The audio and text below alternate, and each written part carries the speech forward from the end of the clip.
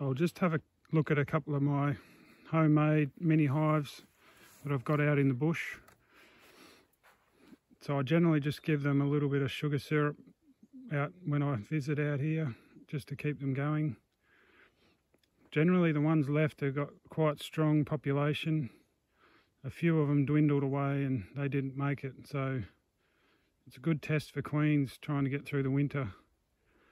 I'll just have a little quick look in these and give them a little bit of syrup.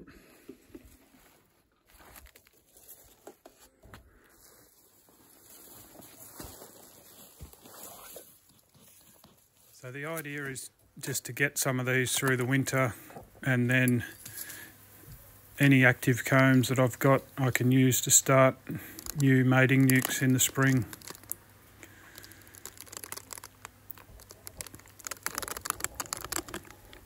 You can see there, decent cluster of bees. They're sort of covering about 3 combs and they're sitting quite low in the box, so they're not showing so well up top, but it's a decent amount of bees there. This one felt a bit light, so I'm giving it a good feed.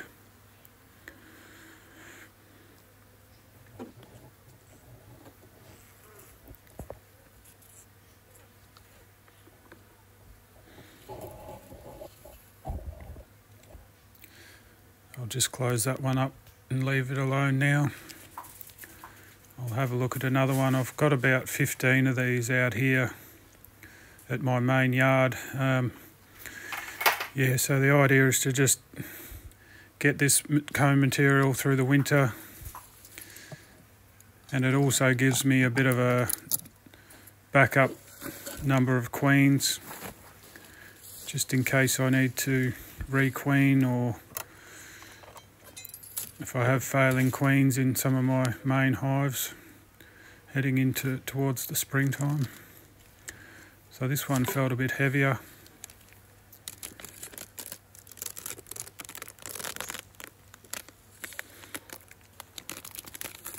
Once again, they're sitting low in the box. You can't see any bees yet, they're just starting to come up now.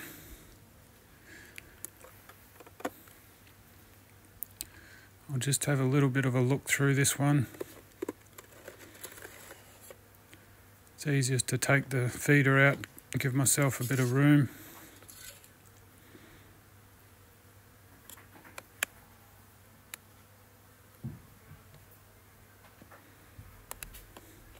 So this comb here's got the sidebars on it. Just move that other comb out of the way.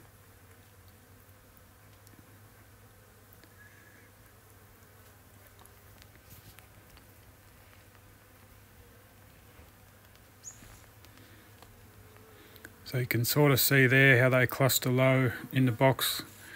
Bees don't generally like to sit on capped honey. They much prefer to cluster on that open comb towards the bottom half of the combs. I just pulled the old plastic cell cup off the comb there. It was covered in honey, so I just dropped it down in the box for them to clean off. You can see that comb there was quite fat. It'll have to be trimmed down to use in the springtime. So this comb's the centre of their cluster, and if there was any brood in here, I'd expect to see it on this comb.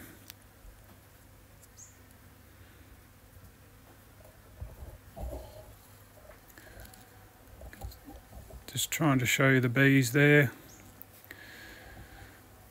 So the cluster goes all the way down to the floor, but I couldn't see any brood at all in this hive. And you can see they've backfilled that comb pretty well. There's really not much open comb for them. So there's no need to feed this one. It's got plenty of weight, plenty of stored honey. And I don't want to completely pack them out with honey, because that gives the queen no room to lay.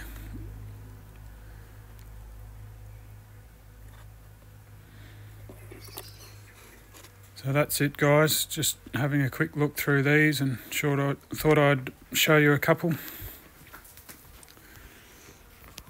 Thanks for stopping by.